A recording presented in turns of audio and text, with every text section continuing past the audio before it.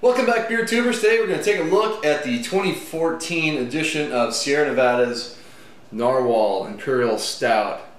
This was kindly given to me. I actually got a 4-pack from my buddy Brad, and I figured I'd review one relatively fresh. This was packaged at the end of July, and then I'll try to review one a year and see how the beer ages.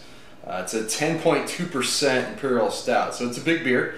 And one thing that's interesting on this bottle is it's Sierra Nevada Brewing Company, Chico, California, and Mills River, North Carolina. So with the new brewery open up in North Carolina, some of you might be getting this beer brewed there. I don't know how much they're brewing there, but I assume they're working up to full capacity.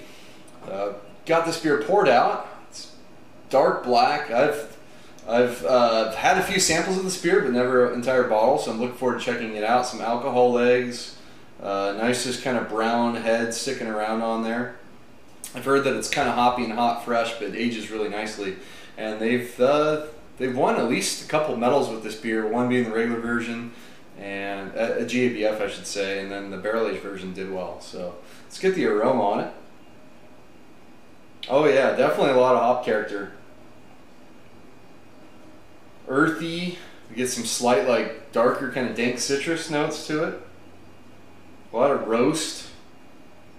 Dark fruits are certainly prominent in there as well. And it kind of has a burnt coffee roastiness to it. A little bit of like a sweeter chocolate that kind of mixes in with a sort of generic dark fruit, sort of yeast ester-ish, maybe darker crystal malt character.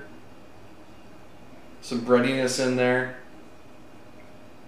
Maybe a hint of caramel coming through, but really not a lot. I think the roast character and the hops are kind of the most prominent aromas on the beer. It actually doesn't really smell overly boozy at all for being just over 10%. So that's a good sign. Let's dig in. Cheers.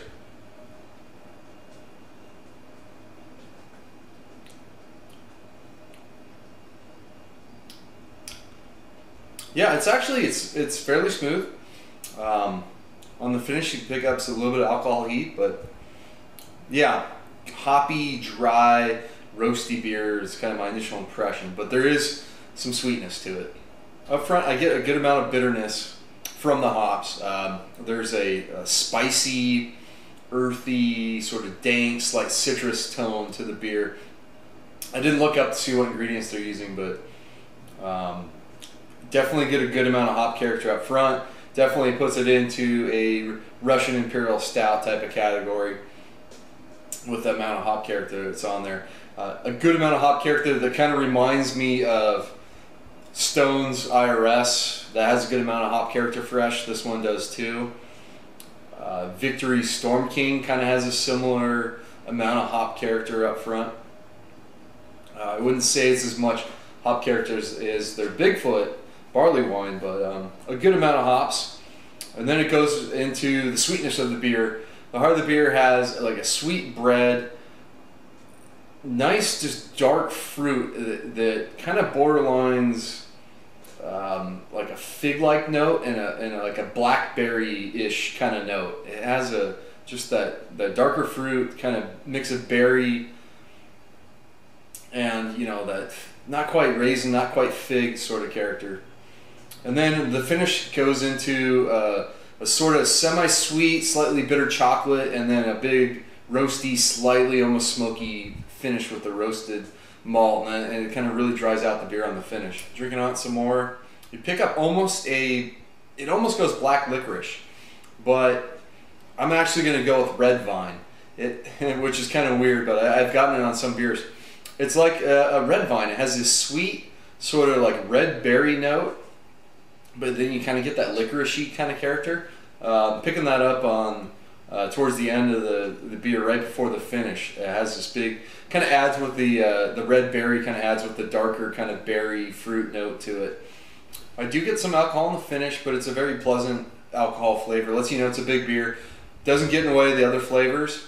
Isn't overly warming or fusel, going down the throat. You actually don't really feel any kind of burn sensation, just an alcohol kick at the finish. So yeah, this is a really nice beer. It's maybe not as chocolatey as I thought it was going to be.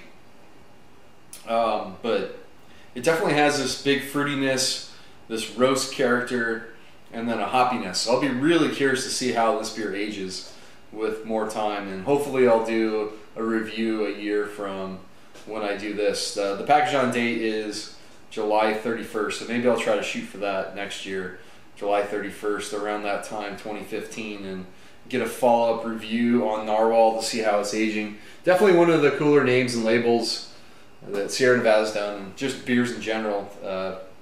Narwhal being the unicorn of the sea. So let's go wrap this one up. Until next time, please comment and subscribe. Cheers.